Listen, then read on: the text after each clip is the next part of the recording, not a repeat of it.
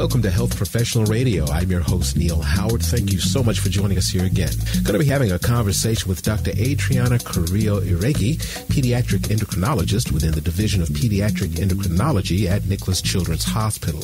She's joining us on the program to talk about the TEDI study. It's a national study to find out why type 1 diabetes mellitus, T1DM, is on the rise in children. Welcome to Health Professional Radio, Dr. Iregui. Thank you for having me. Yeah. I did, of course, mention your position there at Nicklaus Children's Hospital. Give us a little bit of background about yourself, and then let's find out why T1DM is on the rise in children. Yes, so I'm from Colombia. I did my medical school in Colombia, and after I did pediatrics here at Nicklaus Children, and I completed my fellowship at the University of Miami, where I was an assistant professor for almost 10 years, and I am now working for the past almost 7 years at Nicklaus Children, and I have a voluntary associate professor with FIU. And my passion is to work with kids with diabetes. We're going to talk today about the TEDI study. Is it named TEDI for a particular reason? Well, TEDI stands for the Environmental Determinants of Diabetes, basically. So it's the Environmental Determinants of Diabetes in the young. What is T1DM? So the different types of diabetes, type 1 diabetes is the one that occurs when the beta cells of the pancreas, they're in charge of producing insulin. They normally make insulin, and they are destroyed by the body own immune system through something that is known as antibodies. So if the cells are destroyed, the body can no longer make insulin. So that's referred to type 1 diabetes. And we know we can identify at least 4 types of antibodies currently. We have the type 2, in which there is insulin resistance. We also have like monogenic diabetes. They're caused by defects in the production of insulin. So they're very different diabetes. There's no one better than the other. They have usually similar complications, and some types of diabetes more complex than in the others. When it comes to diabetes in children, are the complications the same because they're so young as they would be in an adult who develops diabetes later on in life or even much later in life? Well, the diabetes management has changed.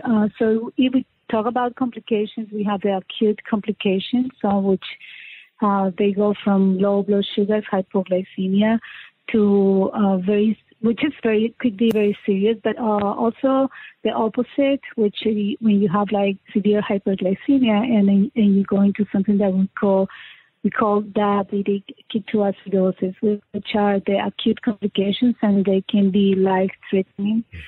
And for the long complications, good enough we have the technology, the insulin treatment that can help to lessen the complications in children and adolescents. But as you can understand, sometimes it's access to the treatment. Sometimes it's just the age, especially for teens. They go through rough time, and so compliance to treatment sometimes is difficult. And sadly, we see complications, gastroparesis, neuropathy, that should occur in people who have chronically longer diabetes, but we can see very, very soon. We're talking about like 5-7 years, kids with complications of this type, especially because some of them, they develop diabetes very young, at 1 or 2 years, and we're seeing an increase at that age. And diabetes overall, especially in Hispanics, it's on the rise. So this TEDI study, what were the criteria for the participants, for the study subjects? Yeah, so basically, for this study, it has been done in 6 centers, 3 in the U.S., in the States, and 3 in Europe. And basically what they did, they screened almost 500,000 newborns, and they screened for genetic risk. So it's called HLA, DRDQ, which is that some of those that give high risk for type 1. So they're called high-risk haplotypes for type 1. So of this, almost 500,000 newborns, at least 2% had high-risk HLA, almost 9,000. And of this, almost 10%, they had a relative to type 1, because we know relative of type 1, they have a higher risk of diabetes. So in the general population, it's about 1 in 300, and they have at least 1 in 20. So the majority of the patients with high-risk haplotype did not have a relative with diabetes. And after this, so they had a control group of almost 8,000 kids who were not at risk, and they became like a closed cohort. They were involved by 4 months of age, and they will follow up almost every 3 months for the first 4 years, and after every 6 months until they either developed diabetes or they were 15 years old. It was a very interesting study. They parents filled questionnaires, they had a teddy book, all the information, vaccinations, infections, food, everything was in that diary. And then the kids will have blood, nasal swabs, saliva, urine, stools, even the nail clips, and the water that they drink. They were collected. And activities started being measured at 5 years of age. So of these kids, about 8% had developed antibodies. So we're talking about the high-risk group. And 3% had developed type 1 diabetes.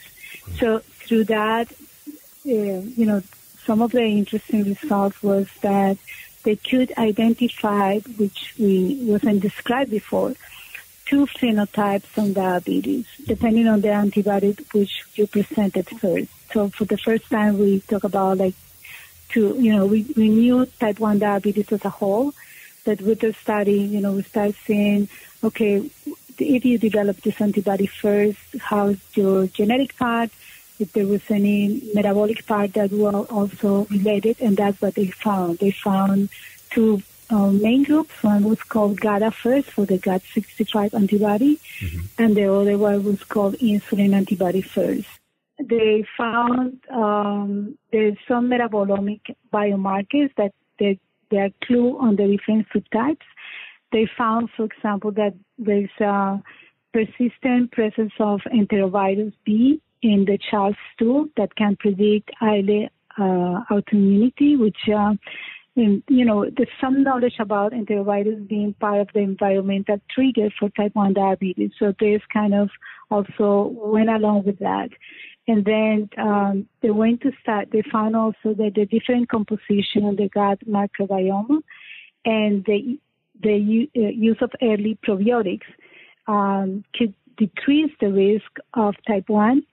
And interesting also, the use of antibiotics was not related to islet or celiac autoimmunity. In a very interesting part, they found there was a potential beneficial effect on vitamin D, vitamin C, or a diet rich on polyunsaturated fatty acids. So those are observations in which more clinical trials are needed to confirm these observations, but they are very interesting findings.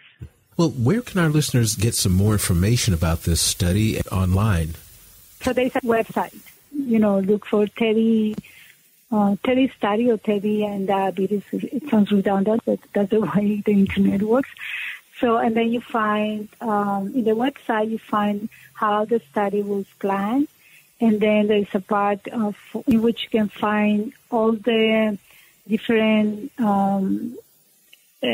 findings, different publications. There's many papers out about the Teddy study that we can also get from that website. And I think that we can get more information about Nicklaus Children's Hospital at nicklaushealth.org. That's NICKLAUSHEALTH.org. Dr. Iregui, I do appreciate you joining us here on the program this evening. Thank you so much. Thank you for inviting me. You've been listening to Health Professional Radio. I'm your host, Neil Howard. Audio copies of this program are available at hpr.fm and healthprofessionalradio.com.au. You can also subscribe to the podcast on iTunes. Listen in, download a SoundCloud, and be sure to subscribe to our YouTube channel at youtube.com, Health Professional Radio.